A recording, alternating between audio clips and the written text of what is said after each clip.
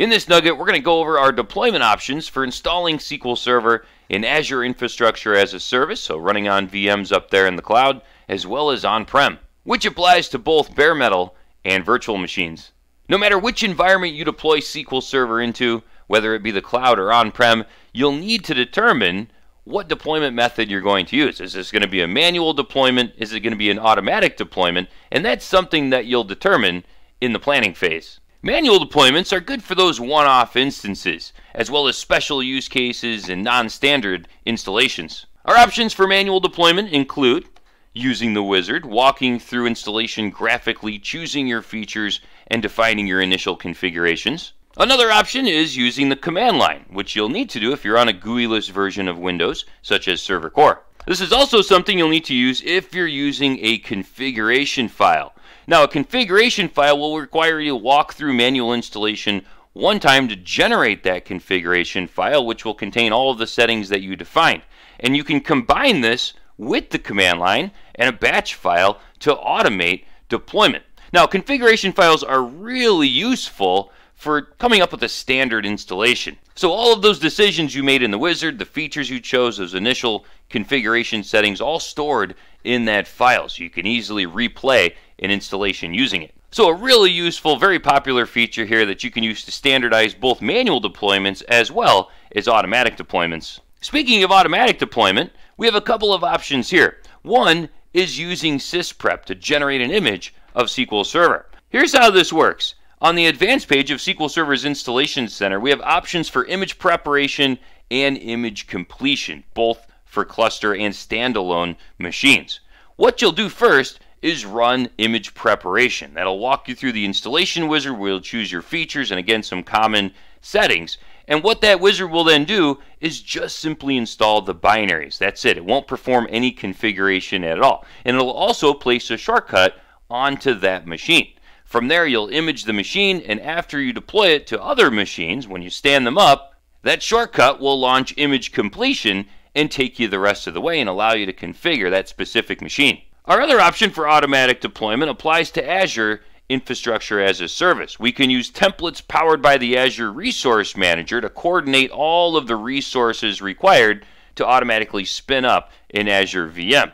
Generating a template in Azure is very similar to generating a configuration file with a typical SQL Server installation.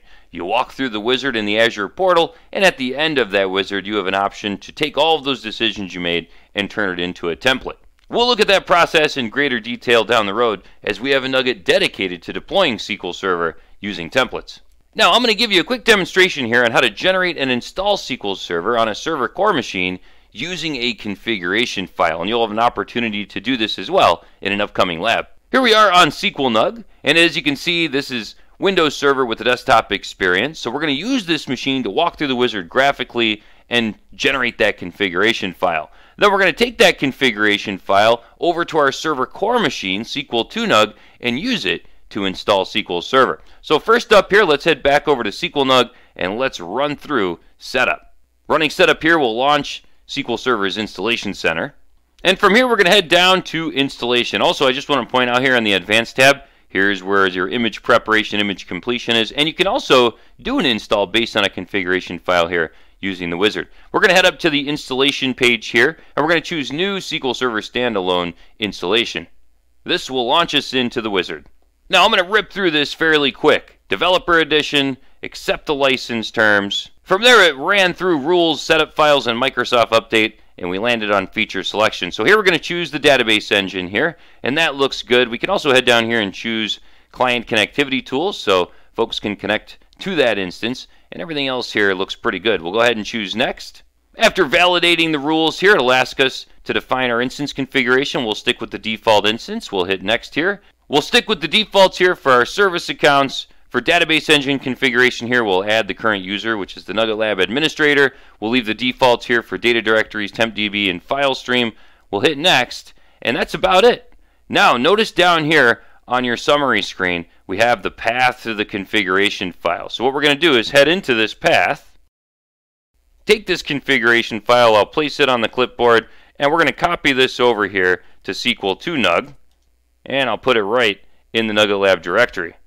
If we take a peek inside of the configuration file, you'll notice that it's going to contain some options here for the install itself, as well as all of those configurable properties such as the instance name and the installation directory here for the binaries and everything else that is wrapped inside of the wizard. Now, if we're going to install this or use this configuration file to install SQL Server on Server Core, there is one option here that's going to give you a little bit of grief, and that is UI mode, and we can just simply comment that out. So we'll comment that out there. You can also set it to an option called Enable UI in Server Core, but I haven't had much luck with that option. I've had much better luck just totally commenting it out. So we'll go ahead and save that, and now let's head over to SQL 2NUG, which is our Server Core machine, where I've already navigated to our directory containing the installation media. So all we need to do here is run setup.exe with a couple of switches. One for quiet mode since we're on Server Core, one to accept the license terms, and the big one here, specifying the configuration file and setting that equal to the path to that configuration file. From here, we can hit enter, sit back and relax as SQL Server installs.